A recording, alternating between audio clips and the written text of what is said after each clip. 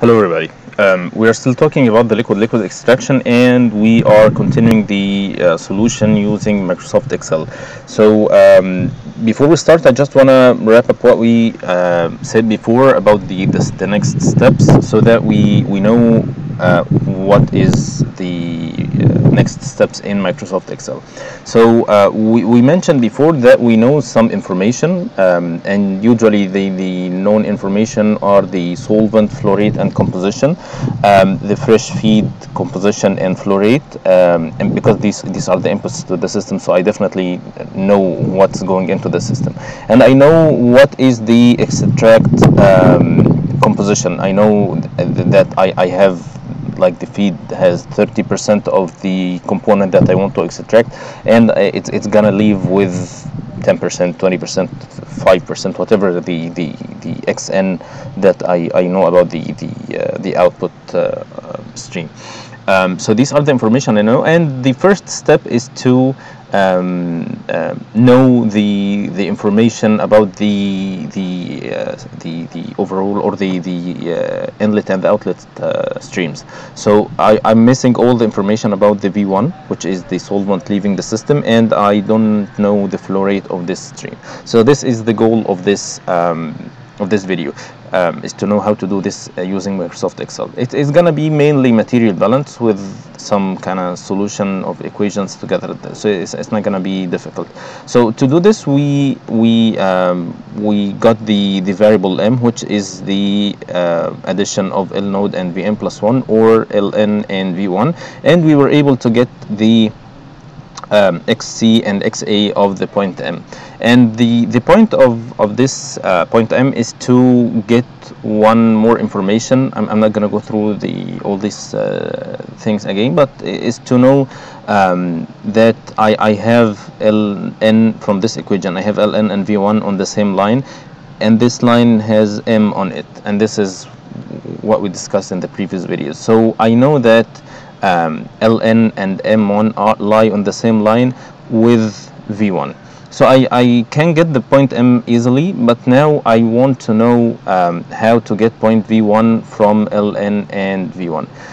First, before we go to this, we know about Ln, the x A. Well, I know this composition of A as XA, but I don't know XC, and XC actually is simple to get, because I know that Ln is coming out of a stage, and assuming that all the stages are ideal stages, I will get Ln on the raffinate line. So this will lie on the line. If I know X, I can easily get this. This can be got numerically by getting an equation that fits with this raffinate line, and then we can substitute in this equation. This is something we will see in Excel in a few minutes.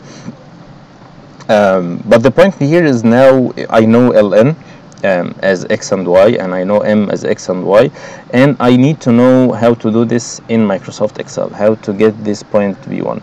So simply to keep in mind that we are just solving equations, I can get the equation of this line, which is a straight line equation. I know 2 points, which is m and Ln, and from these 2 points I can get the slope and the intercept, which is pretty simple and straightforward process. And from this equation I can solve this equation with the extract line, and the solution of these two, or the intersection of these two lines, is gonna be the point V1. So this is what I want to do today, and of course we need to keep in mind that after we get these the coordinates of the point V1, I can simply get the value of V1 as a flow rate from the x and y's, and this is just a simple material balance. You can do it with your hand. So the solution is gonna be kind of require some more steps than what we will do with your hand, because you're not going to solve any equations by drawing the lines and doing intersections. So this is why it's going to be a little longer than before. But the cool thing about this is that you will put the equations, and if you change anything of the inputs, you wouldn't worry about anything anymore. So let's go to Microsoft Excel and see and see what we have here. I just need to delete the information that we are gonna use or do today. So just to keep you in on the same page as mine, I have here in this plot here and here, these are the two plots that we did last time actually, and the new thing here is that I was able to get a fit for all the lines. I have a fit for the extract line, I have a fit for the raffinate line, and I have a fit for the XY line on the XY diagram. To know how I did the fitting, this was a simple fit. It was just a polynomial equation, so it was good. But for this line and for the raffinate line and for the equilibrium on the XY diagram line, I did this using the method that I demonstrated in another video in this series, by breaking it into parts and then putting each part together, or putting the parts together. To know more information, I put the link to this video in the description, so you can visit it if you're interested. Anyways, I have now the dots here, or the markers, are for the experimental data, and the lines are for the fit data. And you see, it's a very good fit actually. So we can definitely rely on the equation that I used to fit. So let's go step by step. So the first step, I would go here first. Go to this this slide. Let's so these are the information. So the first thing is to get the XC of the point Ln, and to get the XC, it's gonna be just simple substitution of the equation. So it looks like a very long equation, but it's a very simple equation actually. So I'm just doing the calculations based on the value of XA n instead of the value in the table above. So it's instead of rewriting the equation, I'm just moving the x from there to here. There are many x here, so it's taking some time, but it's yeah, we're done.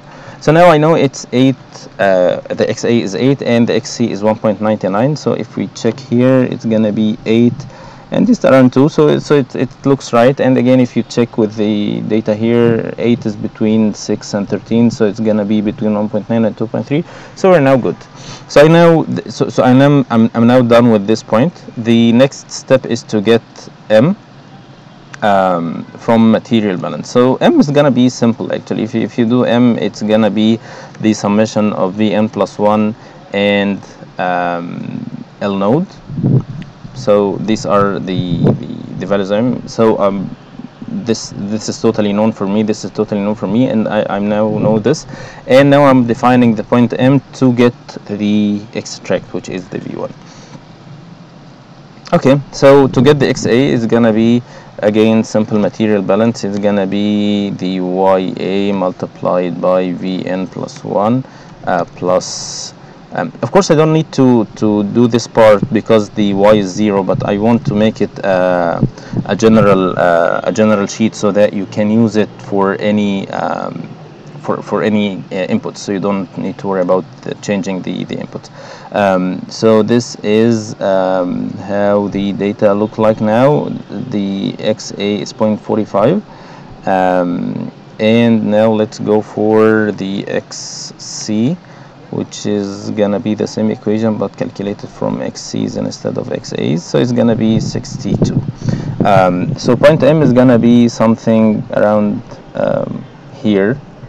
Okay, and now I should be okay, or ready to do the slope thing that we mentioned before. So I'm now doing the intersection between these two lines, and the slope is gonna be from the point M and point N. So it's gonna be the XCN minus XCM divided by the XAN minus the XAM. So it's I think I did something wrong because the data didn't. Oh, there is a multiplied here, I'm sorry. Oh, now it looks right. Yeah, so it's 11. Yeah, because 0.45 is very low value, so it's 11 something around here, so it makes more sense.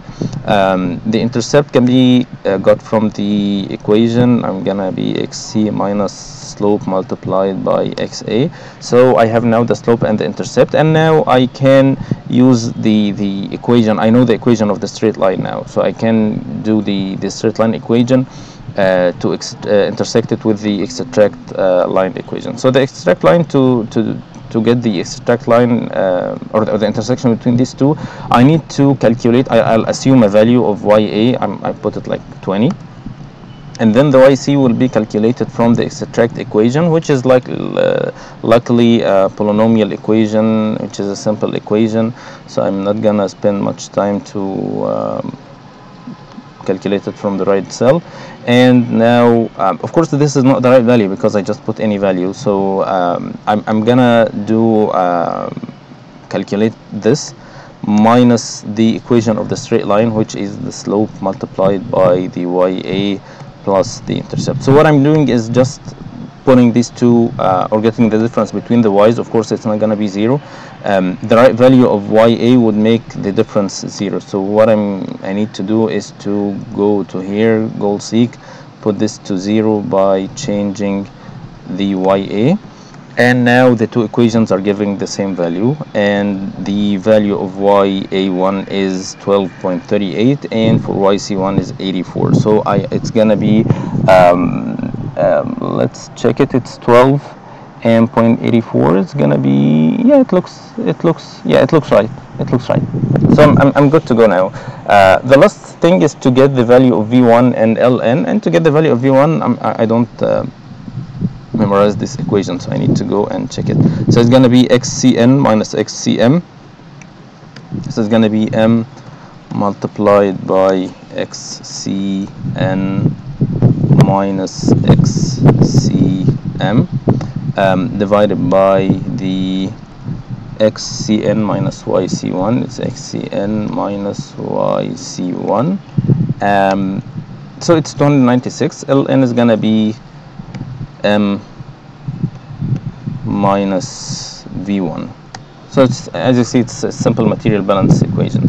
So I'm now done. I have now, after doing this, I have all the information that I was looking for. So I now know where is V1, I know where is Ln, I know the flow rates of both, and I can of course plot the lines of V1 Ln line and Vn plus 1 L node line and make sure that M lies on both lines, but I'm not gonna do it now just to save some time, and I'm gonna do this and show it to you in the next video. So in the next video we'll see how we will draw the operating line on this diagram. As we agreed before, we're not gonna draw anything here because it's very very tedious and confusing process, so it's going to be easy to draw the stages here as we do in the installation in the McCabe diagram. So this is what I'm going to do in the next video, inshallah. So I'll see you then. Goodbye.